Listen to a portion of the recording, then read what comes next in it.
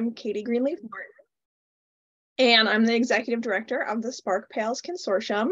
And I am really just saying hello to everybody today and wishing you happy February, because Elizabeth Davis, our Support and Project Management Specialist, is really our data guru and our go-to for all things data related. And so we are very excited to have her helping us with all things annual report this year. And I do want to note that what we're going to do today is kind of walk through all the resources that we have. We will have some time for Q&A, and we will try to go through as many of the individual questions as we can. The other things that we're going to do are we're going to have open office hours a number of times in February, and then for if you are struggling with it, we encourage you to come to the office hours. If either of those office hours times don't work for you, or we find that the way that your library's data is going to require a little bit more one-on-one attention, we can schedule individual appointments with people. So just be aware that today is not the last day of our assistance with this, and we will get to as many questions as we can, but we'll also have some other times for people to do that, maybe once they've looked at it a little bit more. So thank you all for being here today. Thanks, Kat, for being a host and recorder, and I will let Elizabeth take it away. Thanks. Let me share my screen. Well, actually, before I do that, I do want to preface this whole thing is that these templates are based on my understanding of the annual report and the questions. So again, like Katie said, depending on how your collection or your patrons are set up, results may vary slightly. And I just want to repeat something that Michelle Legate, my former colleague, would say is, we're going to try the best we can, and if we make a mistake, we'll try and fix it, and we'll try and do better next year. So it's not that scary. So let's get started. And I should have added to Elizabeth that any advice that we provide is not a substitute for advice from the Office of Commonwealth Libraries. And if anybody does find, those of you who are able to go to the trainings and things like that, if you find any places where our documentation isn't agreeing with the advice that you've been given, please feel free to let us know. We can either, reach out to OCL for further clarification. We can make those changes. So yes, this is the beginning of us trying to provide more support for this, and also the beginning of OCL trying to kind of standardize how some of this data is collected. So it is definitely a work in progress. Okay, thank you. So I put a link in the chat to the support page. All of the documentation that I referenced today will be found there. If you've not visited our support portal, this is what it'll look like. If you need Spark specific help, you'll click this one. That says Spark Reports or Support. And then all the topics will be listed down here. And then also an option to contact us directly. Everything should be listing under this first one for the annual report documentation. And I have it broken out into 3 different sets. So it's going to go and walk you through setting up your report folders. So if you are new to running reports in Evergreen, this will walk you through the process, and I'll mimic this shortly.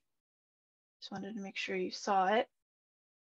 We also have an article on selecting and cloning reports, and we'll go through that as well. It's really important that everyone clones the templates rather than just running the report from the shared folder, because if there is an error and we need to update the template, I can't delete it if someone has run a report on it already. So cloning is great in this instance. And then you'll see here the 2022 template instructions, and this will walk you through every single question that is ILS related. And it'll have any of the variations on the questions depending on how we set up the templates. So everything will be found here, and every one of them should have step-by-step photo with photos or screen captures on how to run it. So if you work better like with IKEA directions, we got you covered. And if you need verbal directions, we got you covered. So, all right, so let's get started. So again, if you're new to reports, we're gonna have to create some folders. So you're gonna get started. You can find the reporter using the icon here on the administration screen, or you can use the drop-down menu. You'll notice, again, if you don't have any folders, your screen is going to look like this, with like little blank sheets of paper. And all you have to do is click on the first one, and you're going to name your folder. And we'll just call this annual report. You always have the option to share. So if you want to share this report or any of the contents of this folder with anyone else, you can select the share option. And then you'll have obviously different options. I'm logged in as our test server, who is graciously named the Nugget Davis Memorial Free Friendly Library of Pennsylvania after my cat. You'll have your library, your system, and the Spark library wide. You can share Spark wide. We just ask that you share things that you're confident run correctly, that you don't get any bugs or errors with. So I'm going to keep it at the Nugget Memorial Library or Friendly Library. So I'll just create the subfolder and click OK once I get that successful message. And you'll have to repeat it for each step for templates, reports, and outputs. It will carry over the name, so you can just hit create again, and it'll create for you, and the same for outputs. So now that you have your 3 parts, you're ready to start cloning templates. Does anyone have any questions thus far? I'm sure a lot of you have done this a few times. Okay. Okay. Now the shared templates will be located in the shared folder section.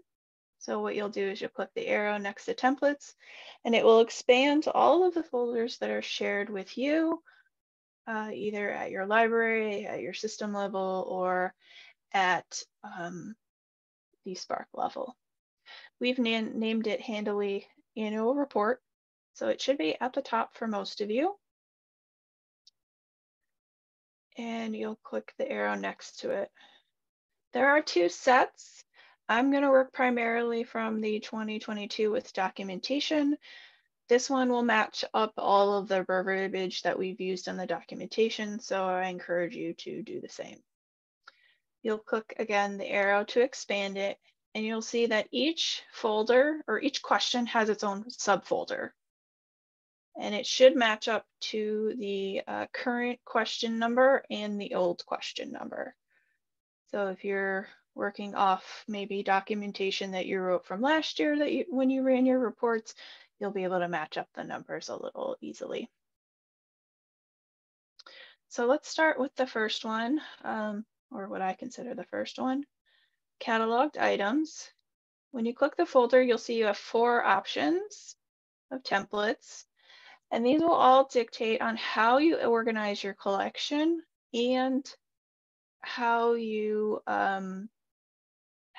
financial calendar. Are you a calendar year or are you fiscal year? For those of you who catalog all of your items to be owned by one library at the top of the system, you'll use the templates that are have the words by circulating library. And if you are a library that runs yours on a fiscal calendar, so you run July to end of June, you'll use the ones that are filters on date. If you use a regular calendar year, you can just use the ones that are filters on year. Does that make sense for everyone?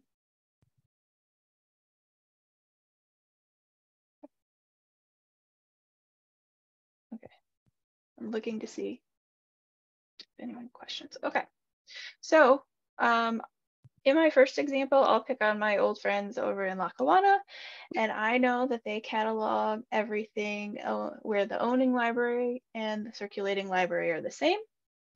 So I'm going to use owning library, and they run on a calendar year. So we're going to clone their this template, cataloged items by owning library and filters on year. So to clone it, we'll just check the box next to the name that we want. And from this drop-down menu, we're going to select Clone, select a template, and hit Submit. So this is where our folders come into play. We're going to pick the folder that we want to save our template in. And this lovely scary screen will load. And you have to do absolutely nothing other than hit this Save Template. You'll hit Continue. You could change the name if you want, but I would recommend keeping it the same just to make sure that you know what question this is for.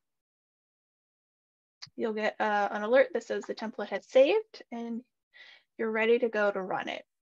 I would recommend going through and picking each and cloning each of the templates that you need before you kind of run them all, but you can do it one at a time if you prefer as well.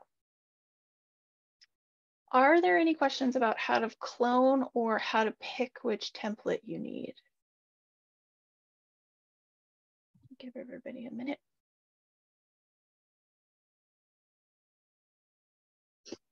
And Elizabeth, I can stop you if anybody has questions in the chat. I can keep that up on my screen.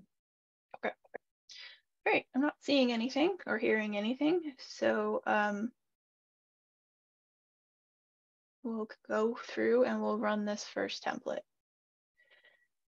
So I'm going to navigate to my folders and to my template folder, subfolder that I saved my clone in.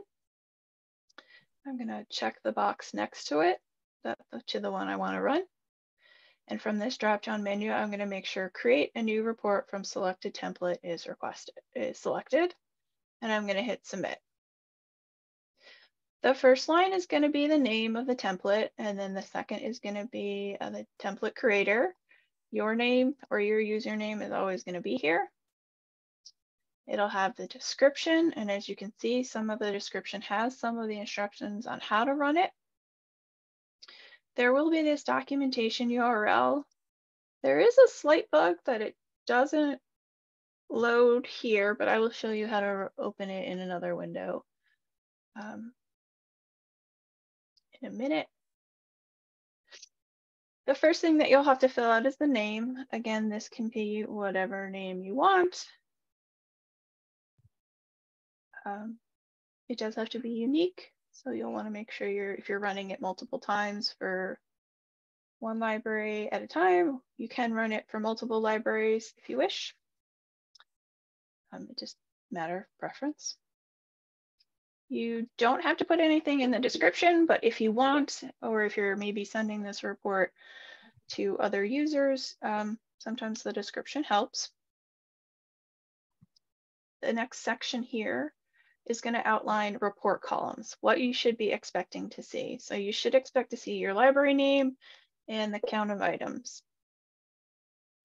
You can use the pivot table column, especially if you're running it for multiple libraries, if you want, or if you have multiple columns.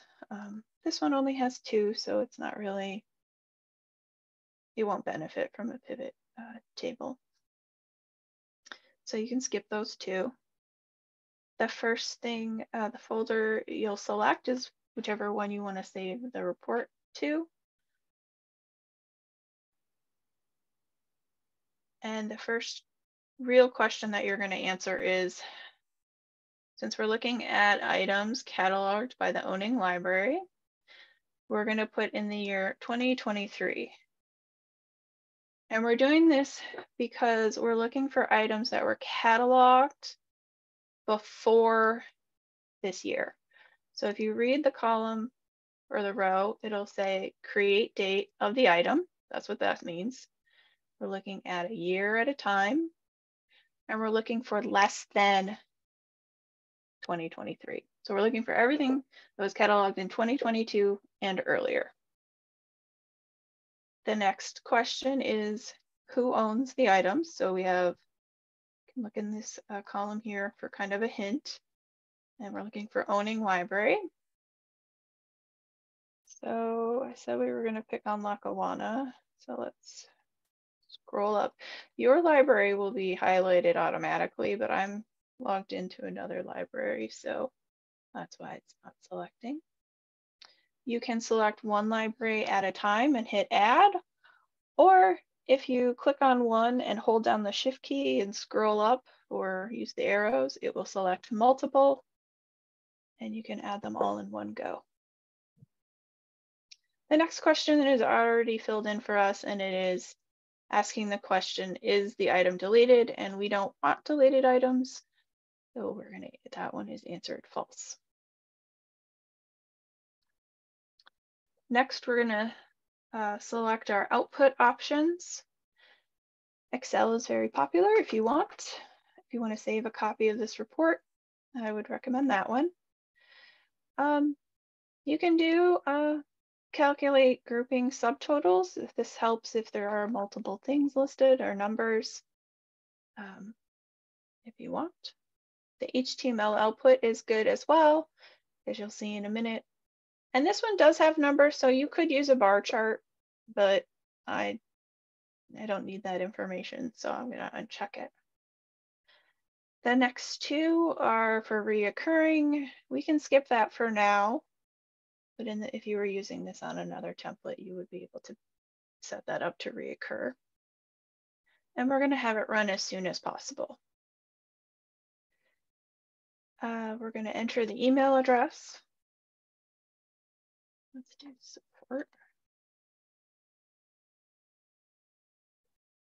If you want this report to be emailed to you, you can add your email. You can add a series of emails by just separating them by a comma, or you can leave it empty if you don't want to get it.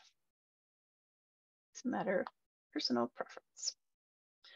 And then finally, you have to pick the output folder where this report is going to live, where the output is going to live. So select your folder and hit save report. You'll get info that the action has succeeded, and you'll hit OK. So depending on if you put your email address in, we'll wait for it to arrive. Or if you're impatient like me, you can do the output folder, click on the little arrow next to it and click on annual, whatever report folder you saved it to. If it's still running, it will display up here under pending items. And when it's complete, it'll list under the completed section here at the bottom. So to look at the output, you'll put a check in the box and you'll make sure that this option here in this dropdown is view report output. We're gonna hit submit and this screen will load. Is it loading the preview, Kat? Okay. Yes. Okay. I never know if I hit screen or window if I'm doing that one right. So I'm glad it says loading correctly. This will load as a preview. If you want to see, like, did the numbers look okay, you can hit your tabular output and you get like a brief screenshot. And then you'll see how it got totaled here at the bottom. And then if you want to download that, you'll hit go back to output index and you'll hit Excel. And then you can save it wherever you want.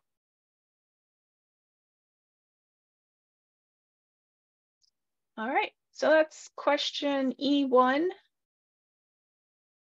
old 74, cataloged items. Does anyone have questions?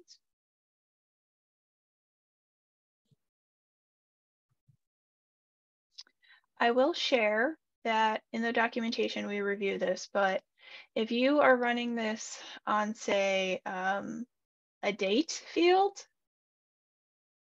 you'll see here again, you'll want to look at this row and just kind of see what kind of info you should be expecting to enter. If it has date, that means it needs a firm full date, not just a year. So if you put in 2023 and it stays red, that means you need to put in a full date or a different format of the date. And you can look at the transform column to see what format it should be in.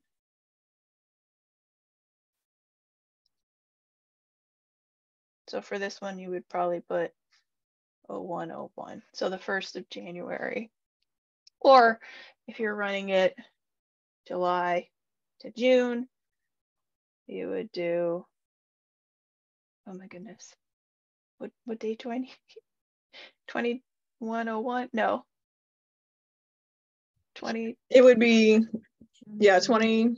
Well, yeah. So the 21-22 fiscal year would be 2021 0701 to 2022 0630.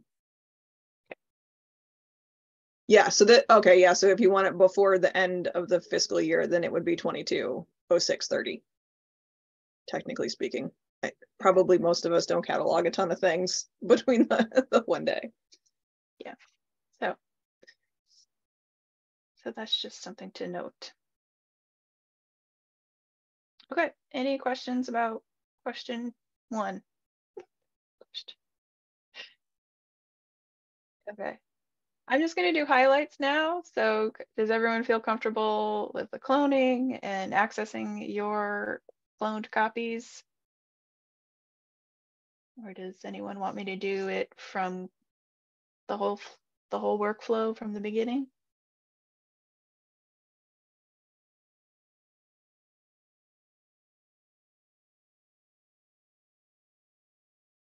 Okay, we did mute everyone, just so you're aware. Elizabeth, do you want to do it one more time all the way through and then we'll switch too? Okay, so we'll go to print materials. Yes, Angela, if your library catalogs everything where owning and circulating are the same in the item record, this is where we're looking for it. This is that distinction, because we'll talk about checkout library later. So that's a little different. So let me pull up a record just to show you.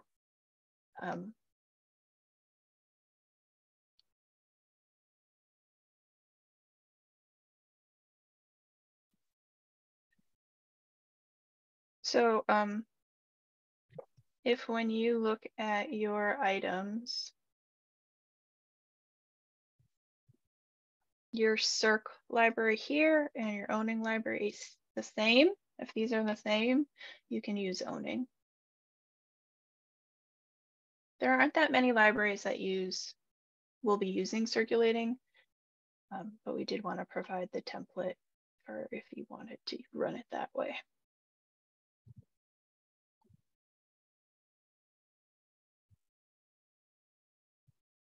Okay. So let's look at print materials. Again, you'll go down to the shared folders. You'll click the arrow next to annual report. And then again, the arrow next to the 2022 with documentation. And you'll click the folder for print materials. Again, you'll be faced with the same 4 options. Actually, all of the E questions will have these options, just so you're aware. So this is running it, print materials. We'll run it again by owning because that seems to be the most popular. So I'm gonna put the check in the box to clone it. I'm gonna select clone selected template from the drop-down menu and hit submit. I'm gonna select the folder I want it to live in. And I'm just gonna hit save. I don't need to change anything. And now I'm ready to run it. So I'm gonna go to my templates, my annual report folder. And if you want to see the documentation for each template, you can click on it from here. And it will open in a new tab and take you directly to that page on how to run that template.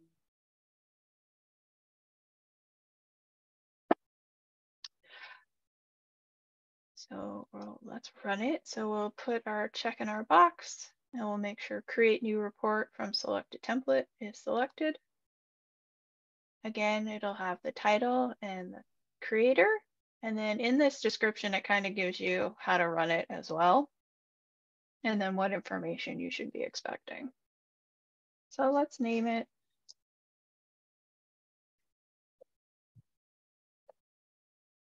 Again, you can provide a report description if you want. The next one is going to be the owning library, the circ modifier, and the number of those items. So this is on all, we're going to be running it on all the print circulation modifiers. If you're running it for multiple libraries, this one probably would benefit from a pivot table, and you can do it on owning library. And then you'll pick your folder that you want it to live in. And let's run it. I see Christine here from Wayne, so we're going to run it on some Wayne people. Sorry, Chrissy. So we're going to select all of our org units and we're going to hit add. Now this one is looking for print circulation modifiers. So I know book is print. If you use the book club kit, you might want to use that one. I'm going to skip over the DVDs. I'm going to skip over electronic device. I'm going to include government docs. Not everyone will use that one. I'm going to include, let's see, it has it up here, book, and then, oh, I forgot my high demand books. And it says reference up here, but that is actually non-circulating. I have to fix that. So those are the ones that I assume most people use. And again, this one is going to ask for that create date because we only want items that were created before 2023. We're going to put a year. And you can do your output options. So I'm going to have it calculate. Again, don't forget you can put your email address in if you want it emailed to you. And you'll want to select your output folder. So let's hit save report to run it. And we'll find our output either in our email or if you click on the output folder here, and you'll see that it is in pending since it's still running. And you can keep clicking this until it finishes. It might take a minute because we're running it on multiple libraries. So again, I'm not very patient, so I will incessantly click it until it's done. And now that it's in the completed, I can see that it's done. You'll check the box next to print materials or whatever you named your report. And as long as view report output is selected, you can hit submit and you'll have your options. You can do tabular output and you see how it has broken out the circulation modifiers this way and then all of the libraries across the top. It does a weird thing where sometimes it puts the total row in weird spots. I have to put a bug in for that. But this is just a, not the end of the world. The math is still correct. It just displays funny. If you want to download this report, you'll go back to output text and download it in Excel. And then you can do whatever manipulation. Say you want to get rid of that, you can.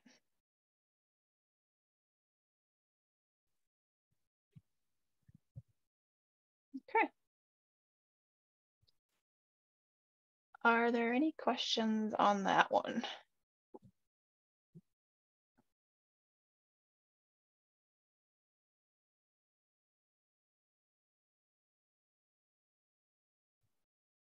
Something I just thought of, Elizabeth, that we hadn't talked about previously, but one thing that we could show people and maybe make a support article on is, okay, I liked that output. It was exactly the way that I want it. How do I schedule it to run on January 1st of 2024? January 1st of every year after that, so that I don't have to think about it again. You can. And as we all know, the annual report never changes. Never. So you could schedule these to run if you want. We'll do that with not the next one, but the one after it. Okay. Let me highlight the periodicals one, because this one's a little tricky, because it's not asking you for how many copies you have. It's asking you for the number of titles you have. And just out of curiosity, how many of you catalog your periodicals? You can, okay, Chrissy does, okay.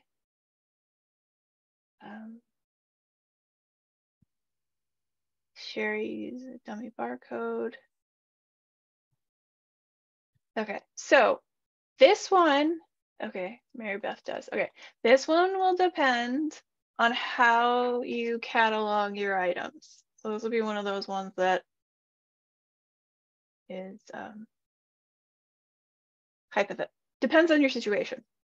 If you catalog your periodicals, you can use this one, old E2A current periodical titles. And I'm going to break my own rule and I'm going to run it without cloning it.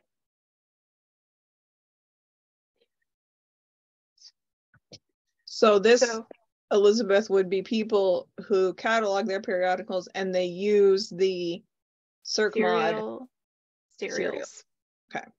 So this one, again, you title it, you'll put it in your folder that you want it to live in. You'll pick if you're running it on the year, you'll have it run on 2023. Chrissy says, or wait, who else does? Okay, Mary Beth. Mary Beth, can I use just Martin?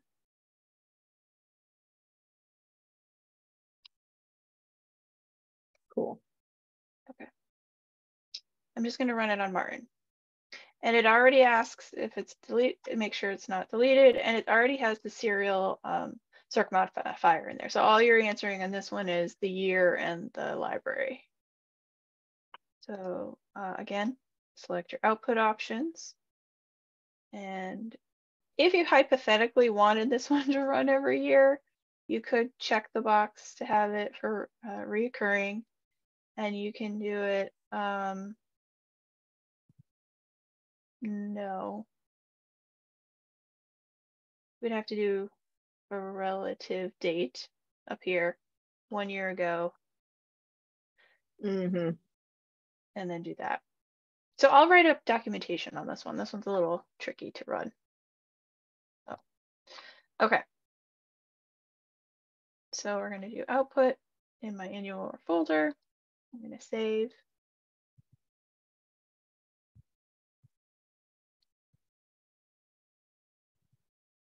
And once it's done, I'm going to click on that box to view output report. And let's do just the tabular output. So you'll see that it just has the title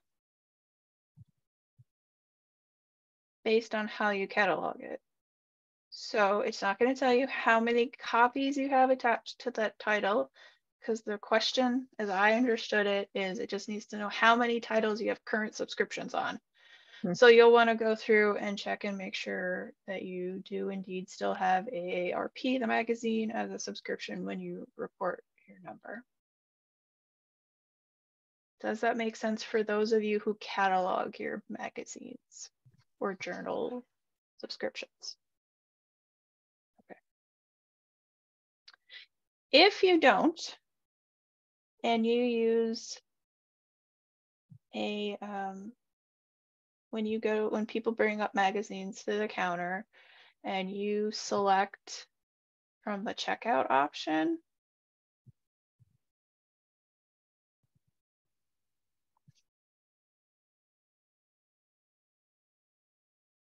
if you select something from here, for non-cataloged items.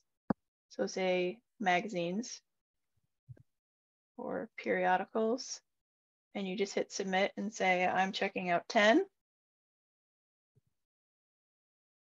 You're going to want to use a different template. So let's go back to the reports. And that template will be called non-cataloged items circulation and in-house use. And you'll use non-catalog circulation count. And it will just,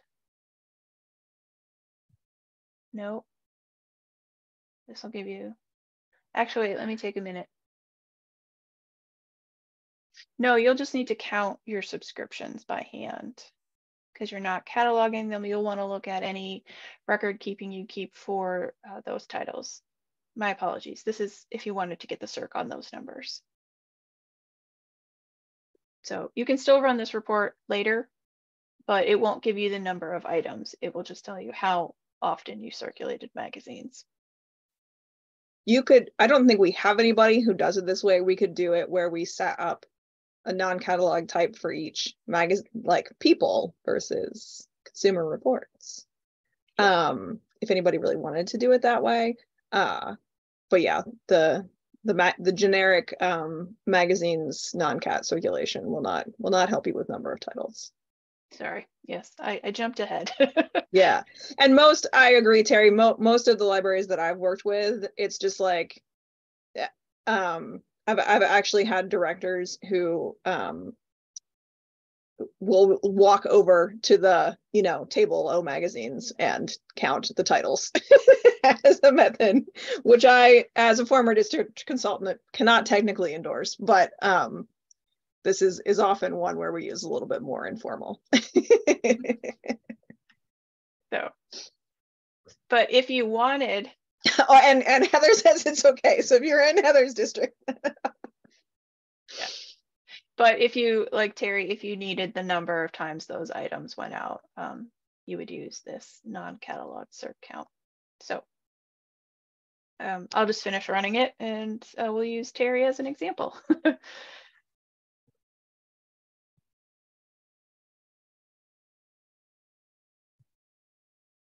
Just to finish the thought.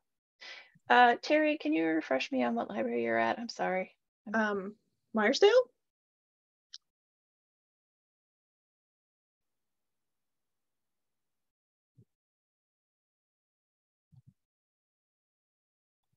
Okay, thank you. I knew it was over in Somerset County. Okay, so this one, since it's a circ, it's gonna just want the year that you're looking at the circulation.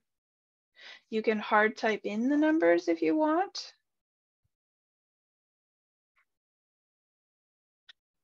Or you can use the calendar to pick the dates that you want to look at. Okay. Oh, and if you ever forget to complete a component, it will remind you and give you a heads up that you forgot to pick something. And in this case, I forgot to pick a folder.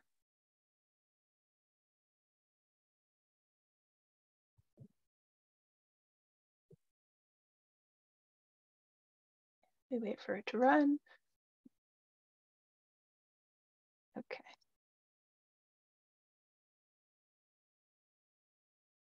Oh, and we don't have anything for that number. So if you feel confident that you did have circs, we can look into it further, just put in a support ticket and we can check and make sure that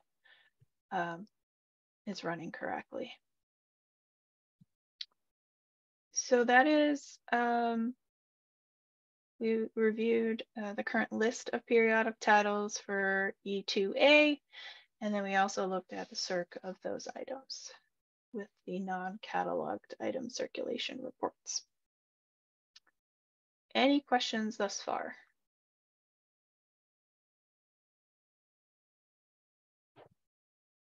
Okay.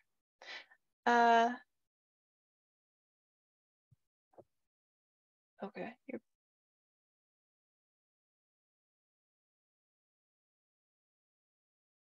They gotta get to it. Okay. When you're ready, just let us know and we can help if you need it. Okay. So let's look at question E6. So this is your physical audio, not anything that you get from a vendor like Overdrive or Hoopla. This is physical items you have, again, in your collection. I'm going to pick on the owning library, filtering by year, because again, that one seems to be the most popular. We're going to create a new report.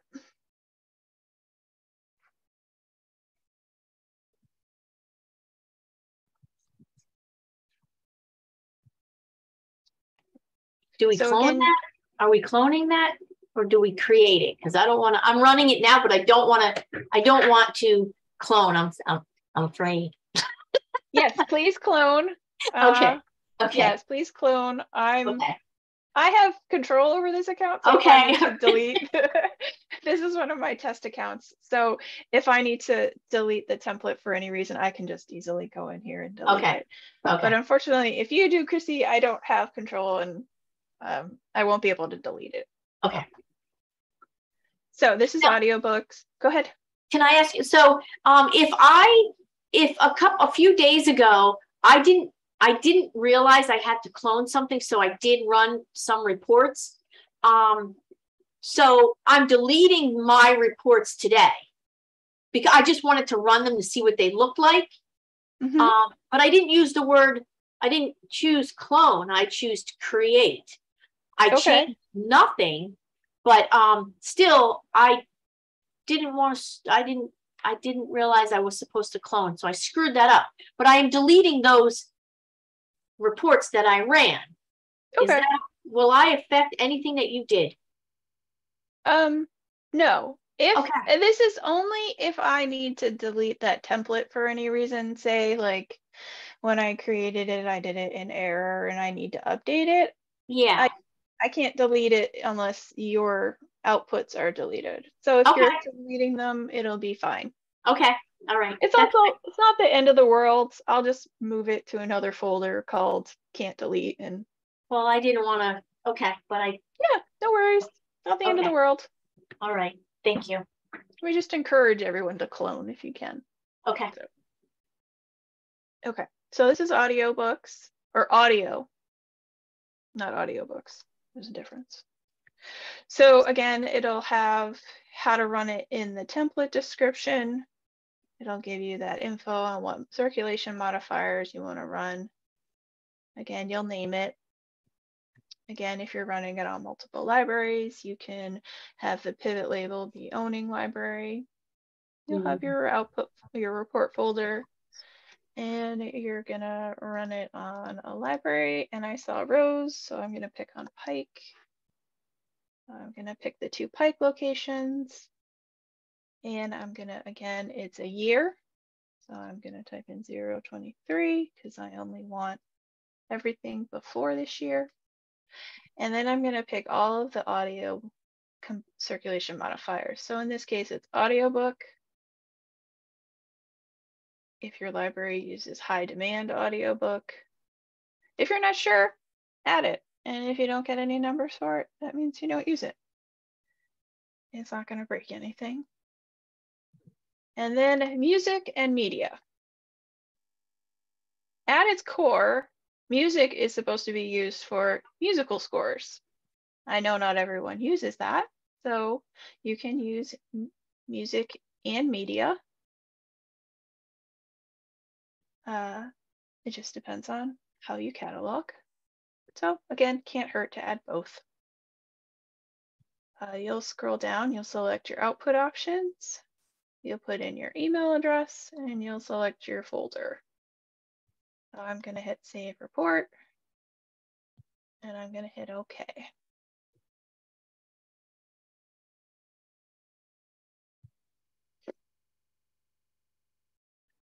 And we wait to have it finish. And then we select it and we view the output. Again, it gives you that options, and we'll do the output and we'll see Digman has 1405. Milford has 1148. And then if you, again, wanted to download that, you would hit back to output index and select Excel output and download it. Any questions on audio?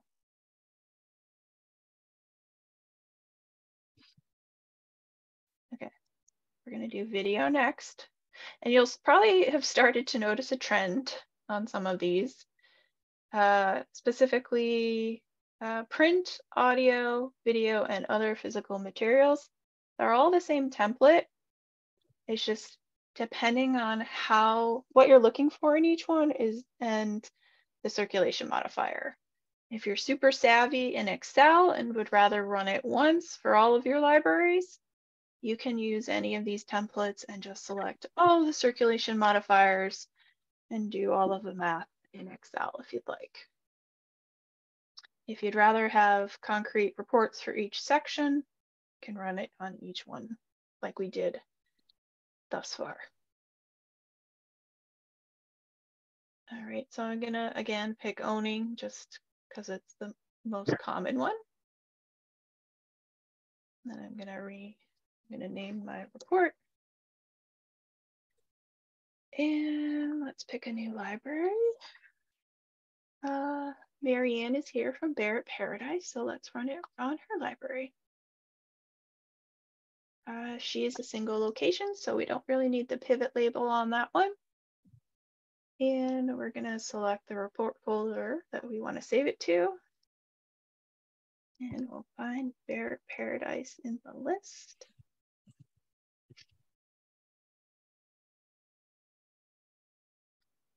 We'll select it. Again, it's always going to be 2023. And this one is video, so we're going to select all of the video ones. So all the DVDs. Again, if they're in a list like this and you want to select multiple at a time, you just click on the first one or hold down the shift key and select, click them or use the down arrows. And you can click add. I want to make sure we do the high demand ones. And we want to make sure we get video because for those of you who still have VHS.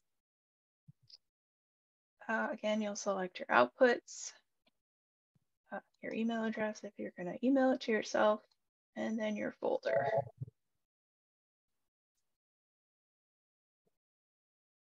This is Erin. Hey. Erin, can you mute yourself?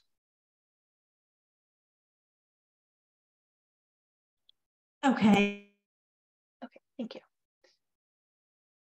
Okay, so that ran. I can see when I clicked on my output folder. And I'm going to hit tabular output. And Barrett Paradise has 2,360 DVDs.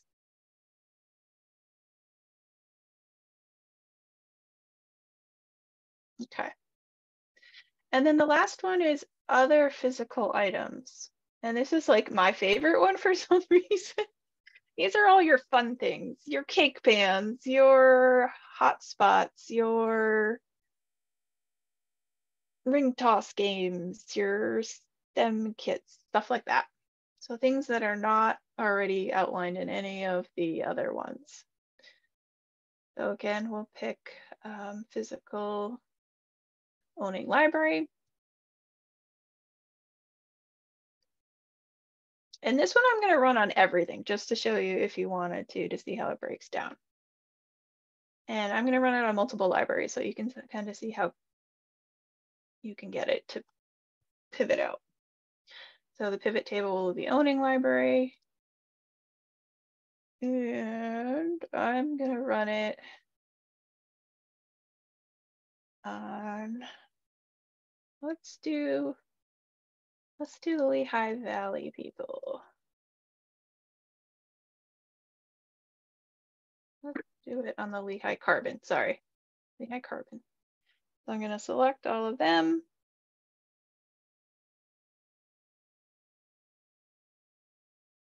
I'm gonna pick the 2023. And this is everything that we didn't select already, if you're running it just for other. So that means electronic device, equipment, kits, but only depending on how you catalog kits. So this one will be iffy. This will be particular to your library. Realia and software. Okay. So that would be how you would run it if you were just running it on the other. If you wanted to get super fancy and run it on everything, because you're a master at Excel, pick all of the circ mods and we'll see what happens. So I'm gonna hit select my folder. I'm gonna run the report. Let's see how messy this is. Okay, so I'm gonna hit the box, view my output. Not bad. Yeah, not bad. Yeah. So this is everything that the Lehigh Carbon folks own, in case you were curious. You can put this into Excel and filter out and then answer each question. Or if you wanted to do old-fashioned math, you can do it as well. Or put it in Excel and do it, which I am a fan of. What I used to do so I could be lazy was I used to have like a letter code for audio, print, and other, and then I would assign the letter code to each of the circ mods so that I could filter by the question. Yeah. It was one of those things that probably took more time to set up than it saved, but I felt fancy. I will say, if you're running it for a bunch of folks, it's really helpful to know how everyone catalogs things. The kit one is very particular. Some libraries use kits for a variety of different things. So if you are one of those libraries and you need a little bit more granular information on this, let us know and we can help you with that report. I know some libraries use kits for print books and an audio book, but they also use it for like their STEM kits that they got from the Office of Commonwealth Libraries. And they also use kit for like hotspots. So you have a multiple variety of formats on one circ mod. And we'll have to do some fancy reporting on that. But it is possible. It just will take an extra step. So again, if you are one of those people, just let us know. So that's all the count of items questions. We're going to move on to how they circed and to how many people they circed. But before we do that, are there any questions?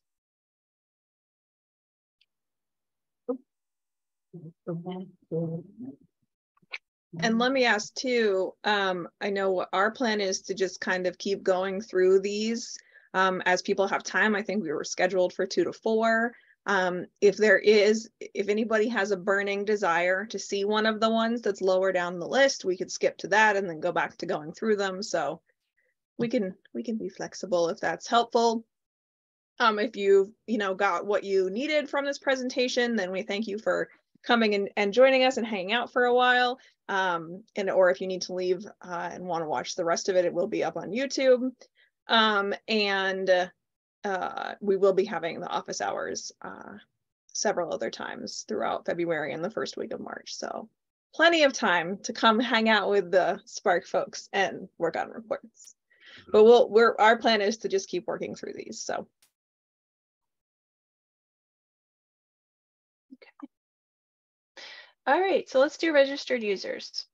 This is probably the most controversial question that we have on the annual report.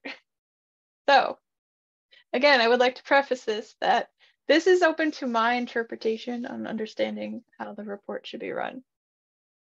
Your mileage may vary. So this one, you'll see there is a slight change. We only have 2 options now. We have registered users by home library. This one filters on date, and then we have one that filters on year.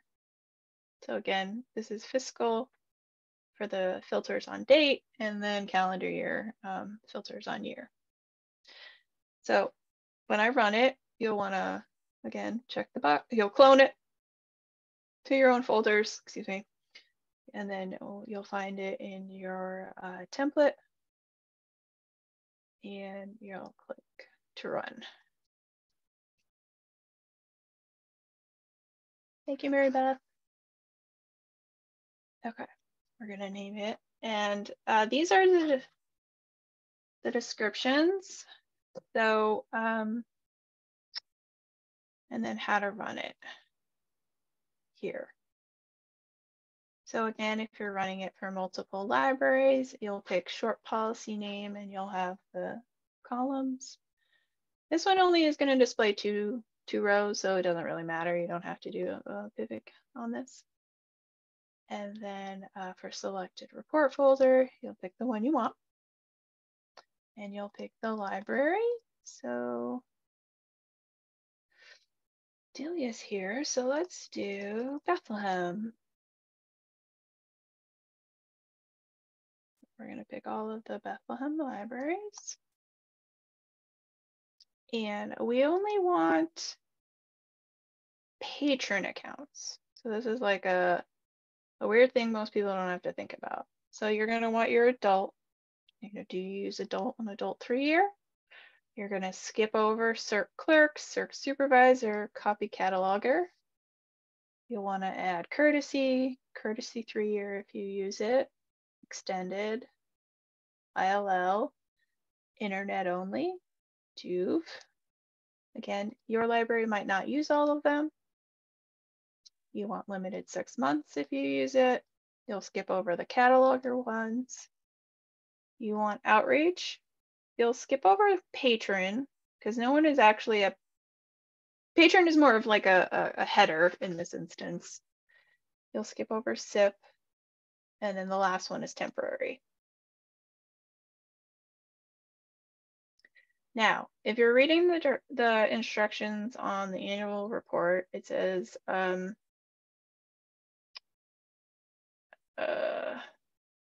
actually I don't have that exact wording. One moment. I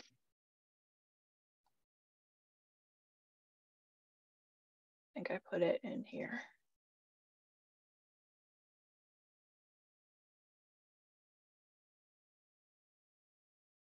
Sorry. I should have had that one up. Okay, the official description in the question is total registered user at the end of the year.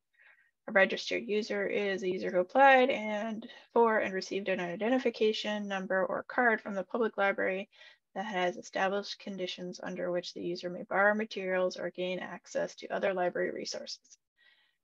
So this is the tricky part where it says files should be purged within the past 3 years. To us, that means that we're going to run this, if we're running it on a year, we want people whose cards have expired within the last 3 years. So we will put 2019. So that means it's going to give you everyone who has a card with these parameters and their privilege expiration date, that date in their account is 2019 and later into the future. That's how we understand it. So that's what I'm going to put in the example, but if you have questions, this one in particular probably is one that you'll want to ask your district consultant on, or the Office of Commonwealth Libraries to confirm. It's going to filter out everyone who's deleted. It's going to filter out anyone who's barred. And it's going to filter, it's only going to keep people who have that active box checked. So our output options, again, we'll select, we'll pick our folder where we want to save it, and we'll hit save.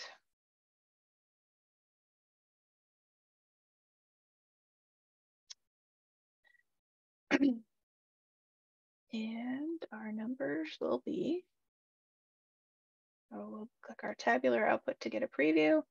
And here is a rough list based on how I ran it. And it'll give you each library. All right. Any questions on registered users?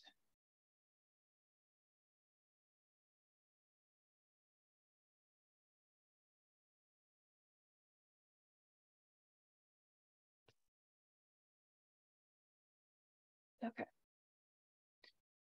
The next two are really pertain to those individuals who are in resource sharing agreements with others in their, or well, actually any resource sharing libraries and people who share within their system.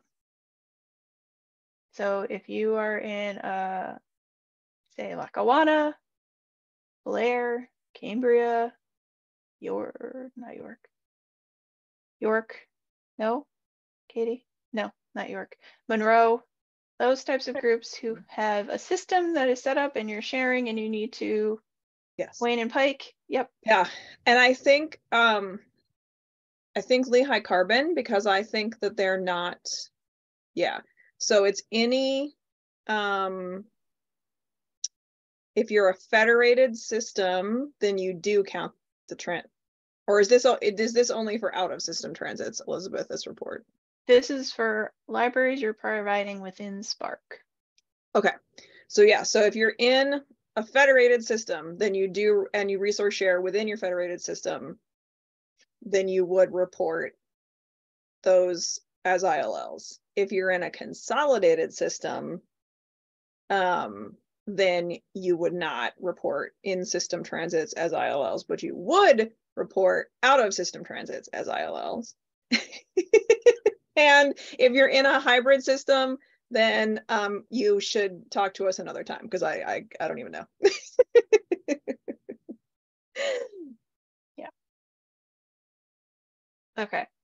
So most people who are here share items with at least one other Spark library that is a different administrative entity. So like a member of a federated system. Okay. So you're going to run this and this report looks at items that were sent to or from another library to you, or you sent to them for a hold. It doesn't count if that item actually got checked out, because that's not what they're looking for. They just want to know the number of items that you provided another library or another library provided you. So the first one is F10 old 787, interlibrary loan items provided for other libraries. I want to say that this does not count any items that you sent via ShareIt. So you'll want to look at ShareIt for that number, or OCLC. So if you are using other interlibrary loan services, this is one of the numbers that you will be using, that you'll add together. Okay.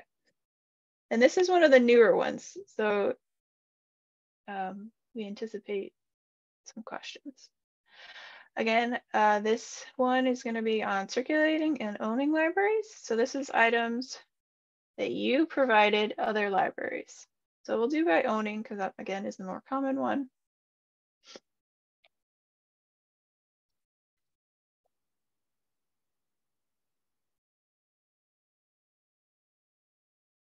Yes, Rose, this will be a fun one. Most libraries didn't in the past. So this one will be, I'm a little afraid of this one, if I'm honest.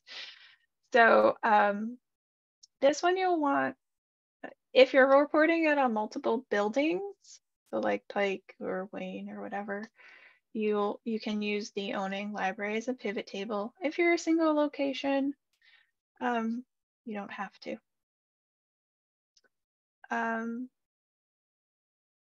You'll want your report folder, and these are going to be within a time frame. So if you wanted to pick, we'll use it by the column, the date picker. So this first arrow will go back 1 month, and this double arrow will go back 1 year. I'm going to pick the 1st of 2022, January. And I'm going to pick December 31st. So let's do Pike just to see.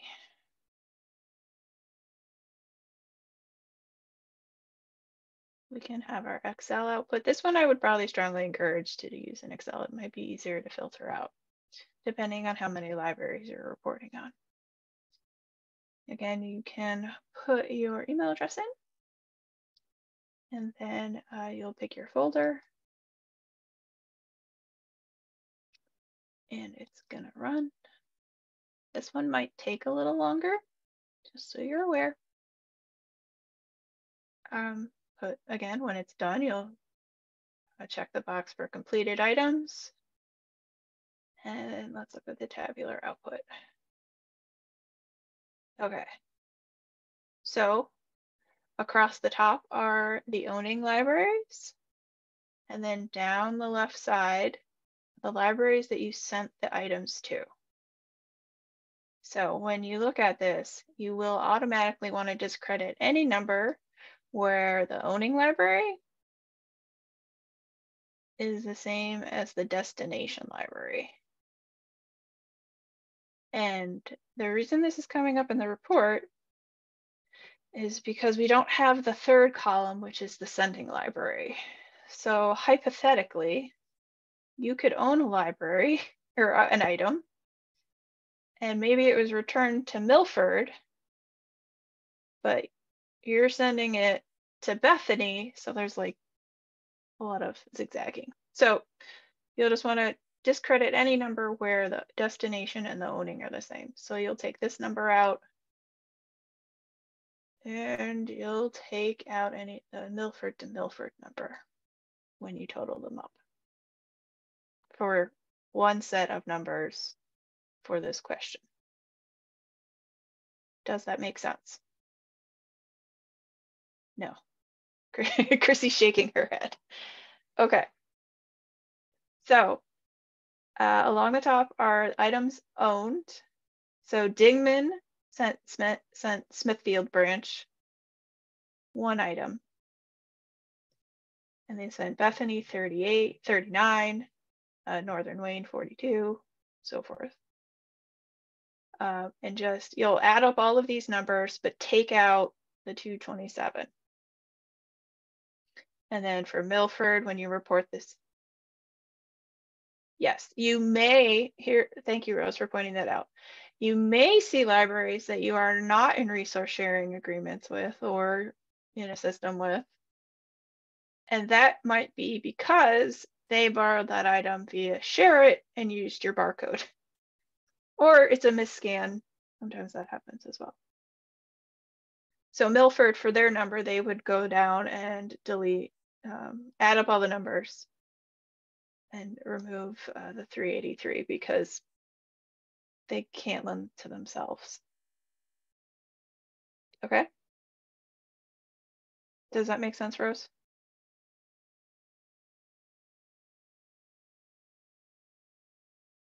Okay. Does that make sense to everyone else too?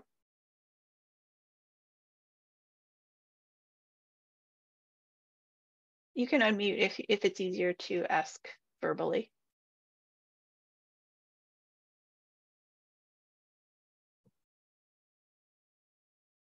Okay. Also, so now, wait, no, go back. I was today years old when I realized you could sort the output in the web interface. Same. Okay, good. I didn't know that either. Good Lord, thank you. I'm glad I'm not the only one. And I were having a little private freak out there. Yeah. I usually export everything to Excel and then do everything from there. So, all right. So let's look at F11, 88, and this is items that your library received from other libraries. So items that your library received from other Spark libraries. Let's do owning, because that'll be the trend.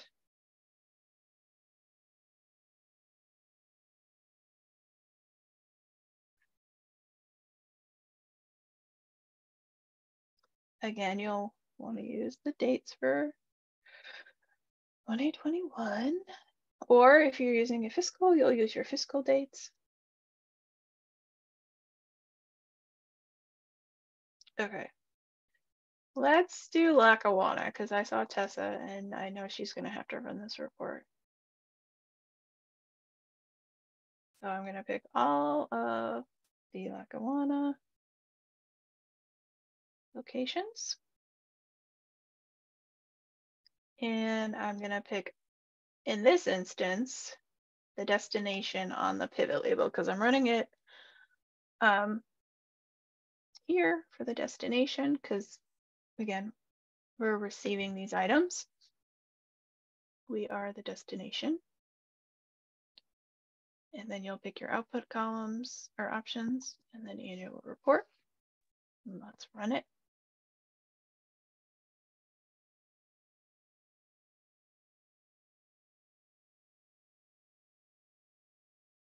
Okay. So this is what the county sent to us, right? Okay. Yep. Scranton, like Scranton itself. No, it'll be all of Lackawanna County. That's sent. No, it's saying all like sent to what, Scranton, or just all of the county sent to all of the county. Okay. So you can run it just on the Scranton locations if you want. Just yeah. Okay. Yes. Here, let's look at it for a second. So you have all of the owning libraries. So owning being the library that own the item they sent to you. Okay. I put the destination in the pivot column in this one. Okay. Angela. Okay. So this is the owning library. So who owns this item? And then across the top is the destination. So again, Abington can't send itself stuff. So these are hypothetical situations where an item that is on hold, that is owned by Abington, is being routed back to Abington. So we're just going to discredit that because, again, you can't, it's moved. Yeah. You can't send yourself stuff. But Abington sent Albright 2,217. And you'll go through. Lackawanna is in a unique agreement where they have resource sharing with other Spark libraries. So you'll see those libraries as well. Okay. So Tessa, I know we used to do the two little reports. So this one report you can use for both. Okay. I have a question. So in this one at the top of the screen, so I know how you eliminated the 670 because Abington can't send Abington. But then the next one, Albright, the 2217. That is how many items that Albright received from Abington. Oh, okay. But then the 20. So then the 2810 would go. Okay, I got you. Yep. I just don't want to screw this up. So and you can do it library by library if you prefer. If this is too confusing, I like Excel and would prefer to do it all in Excel. But if you don't want to, that is a-okay, and you can run it on each of your individual libraries. If you do it in Excel, then it ends up being like you have a row of like a diagonal thing of values that you discount. Yeah. If you have them both rows and columns should be sorted alphabetically. Yeah. So you just you go through and all the matches you subtract. Yeah. If you want help with that, and okay, thank you, Karen. So if you want help, we can go through on the office hours on Thursday and do this in Excel too. Yep. I'd be more than happy. I like to joke that my middle name should be Pivot Table Davis, Elizabeth Pivot Table Davis. But I'm gonna get you a new name tag. But yeah, we can do it, Tessa, on Thursday if you'd like, or anyone else who's interested in using any of the reports in Excel. I'd be happy to do that. So yeah. And this one is like more complicated in general, and because they changed the interpretation, which I am actually a fan of the way that they changed the interpretation, because it allows us to really see the breadth of resource sharing among libraries that are not, all one library.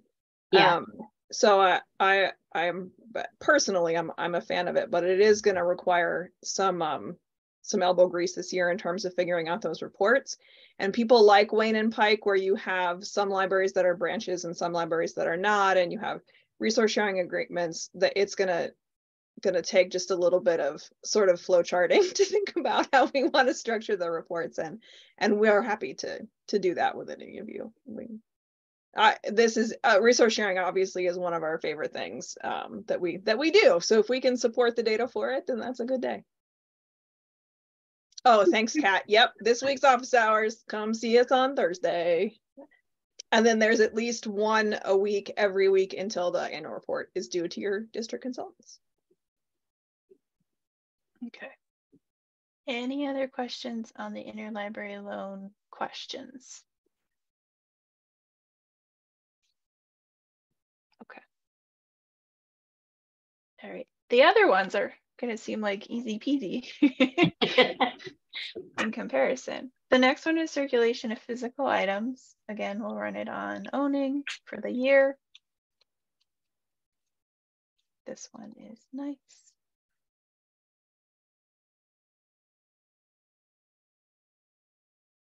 Again, you'll name it. You'll pick your folder. You can do the pivot name if you want. Oh, wait, let me step back for a moment. There are two in this option. You can run it just for everything, or you can run it with call numbers. Some of us need call numbers. I don't know if I want call numbers. Yeah, if you don't want it, you'll just run it on circulation of physical items. The first one, we'll do that one. That's probably the more common one. So you'll run it and you'll put the dates in.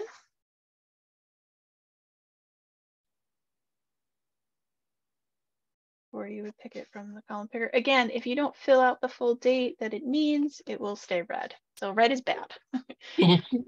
You'll pick your library. So let's see, whose system did I not pick on yet? Vince, we'll do Juniata. Go all the way up to there. You're close to the top.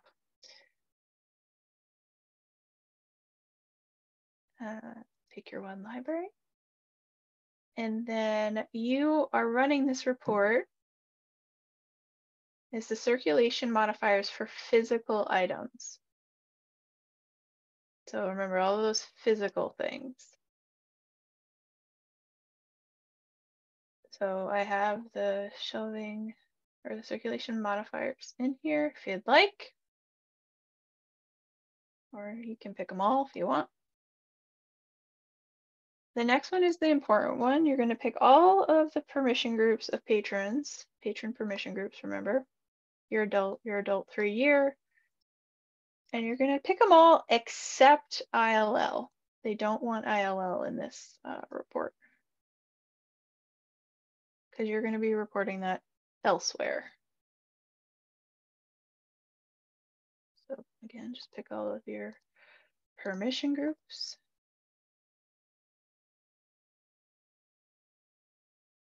And you'll know better than I do off the top of my head which ones you use. So you'll set your output options. You'll put your email address in if you'd like, and you'll pick your folder and hit save.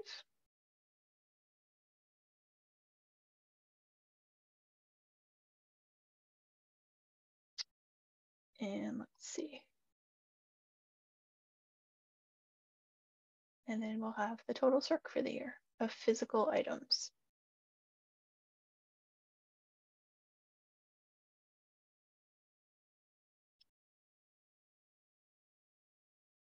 And then the next one is of other physical items. So do we leave off? Yes, patron and SIP are not. Patron in this instance, in that list, is a like a header, like a category header. We don't use just the generic patron. And then SIP is a technical connection, so they're never going to circulate anything anyway. So yes, you can leave those off from the list. My apologies. In the physical items, you were supposed to leave out your other stuff. So your reality, your equipment, your electronic devices, you'll run it in this one. The F3 old 51AA. Again, you'll run it the same as the other one. Picking your folder, setting your dates.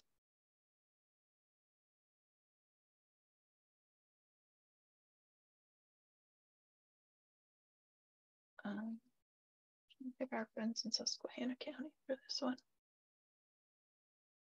So you'll have your electronic device, your equipment. Again, depending on how you catalog and use kits, you may need that in here. Hi, Tessa. Realia and software. Again, set your outputs, your folder, and your email.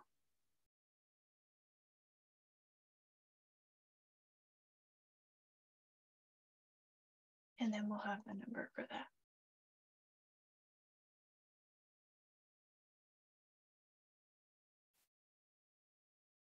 And then the last one is circulation of children's material. So this one you can run two ways. If your library uses very detailed shelving locations, you can use the template that is circulation of children's material by shelving location. And what you would do, again, select it to create the template or to run it.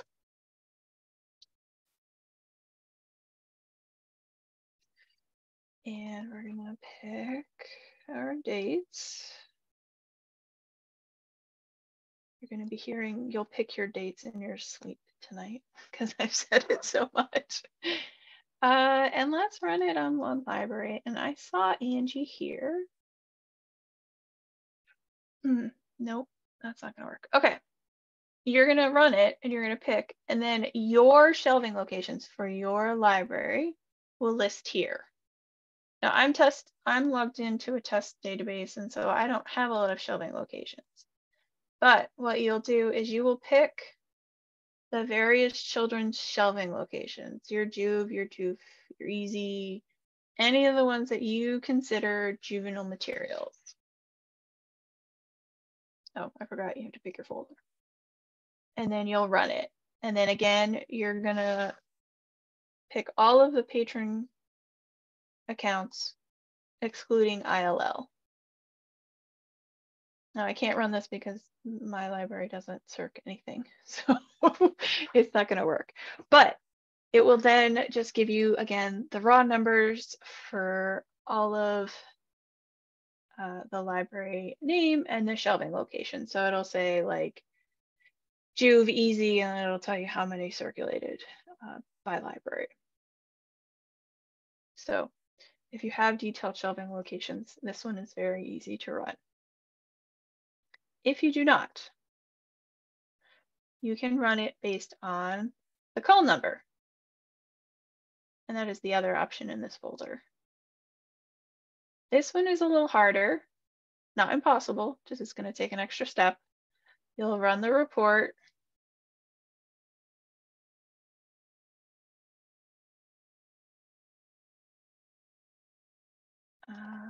Let's pick. We're going to pick on Lackawanna again because I know that collection the best. We're going to pick the children's library. We're going to pick all of our shelving locations. or all of our patron accounts, excuse me, except ILL. They use all of them.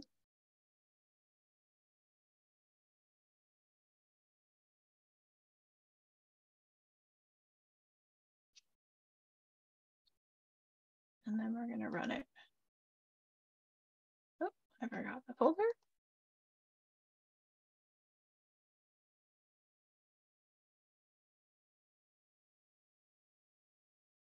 One might take a minute. Nope. And what's going to output is literally the number of times every single call number has circulated. Not horrible, but what you'll want to do in Excel is weed out any of the call numbers like fiction, fiction read, fiction word. I know for a fact, based on their cataloging practices, that those are not children's items. They were just borrowed at the children's library. And so anything with Juve, I will count. Again, this will require some, use in Excel, but again, we can kind of go through that process with you folks if you need to. But that is just how you kind of have to do it if your library does not use detailed shelving location names.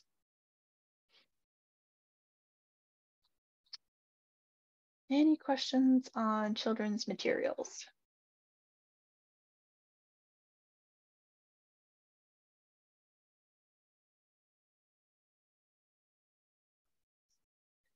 There is one template left, and those again are in the non-cataloged item circulation.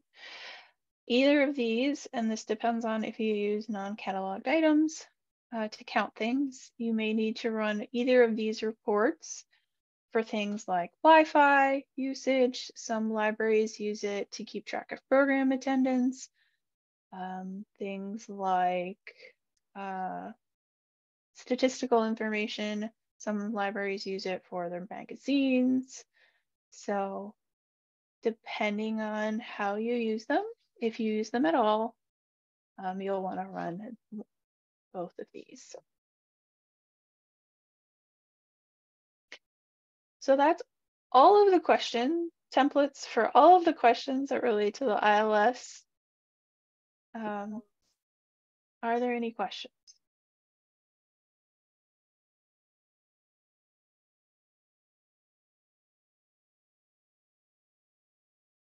We can certainly go back to any of them if there's some that people want to see again or see with a different variation. The adult versus kids circs is one that if you do need to do it by call number, it's a lot easier to do it in Excel. So that's something that we could demo either today or during an office hours if that's something that people need help with. Trying to think if there are other niche cases that we didn't talk about yet. Yeah. Does anyone have any of them that you don't think we covered?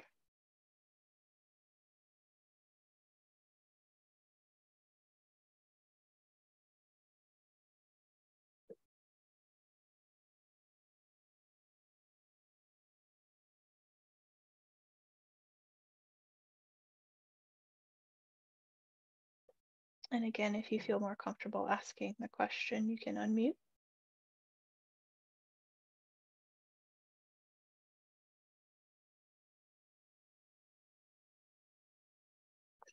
Why don't we go ahead and stop the recording, and then if anyone has a question